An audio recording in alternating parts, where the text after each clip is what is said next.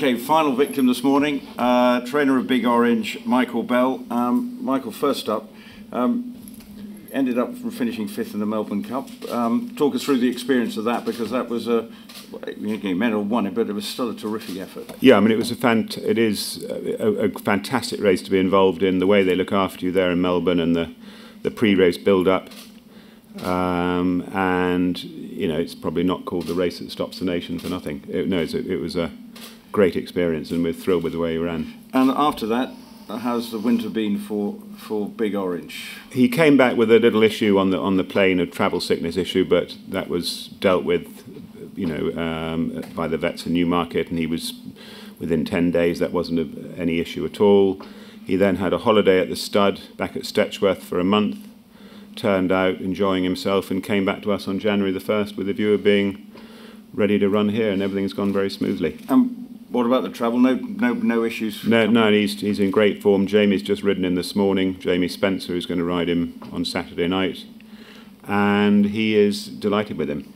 And I know he thinks the world of this horse. I mean, it's going to be presumably the aim eventually to get back to Australia. Is that what? Do you need a holiday at the end of the year? Well, I think the plan is to go to Australia, and we'd love to go back. And but obviously, a lot depends whether he goes there, what he achieves in the interim, and the Melbourne Cup's a handicap, so he wouldn't want to be handicapping himself out of it, but it would be lovely to go back there.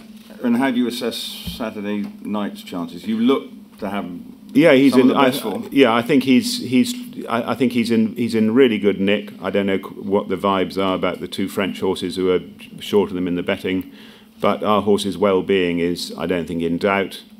The weight for age thing, the £6 he's got to give to Viziribad isn't ideal, but I'm hoping that Mr. Sumion had a very big breakfast with the stars if he was there, because I think 8-8 might just stretch his, might stretch him. So if, you know, but I think Viziribad obviously is a very good horse, is on a roll, but you know, Big Orange is in good order.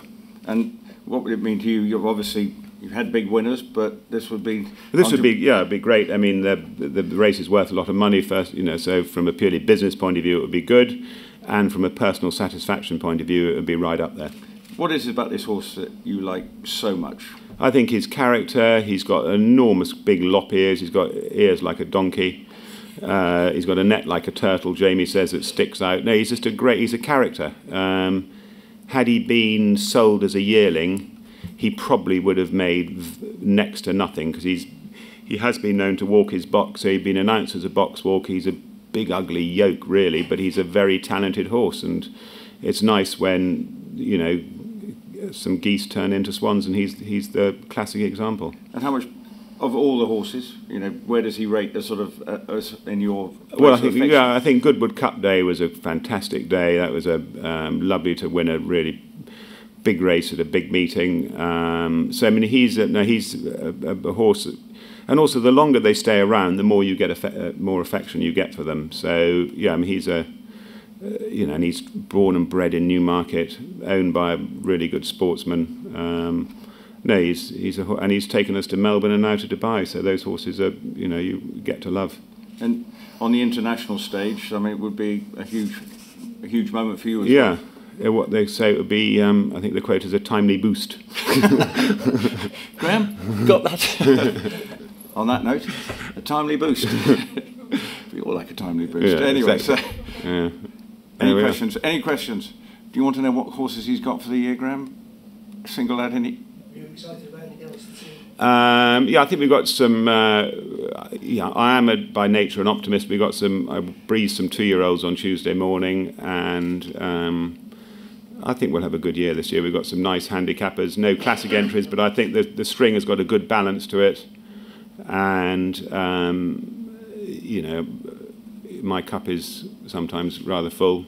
And I think the 2-year-olds are okay, so I think we're in good shape.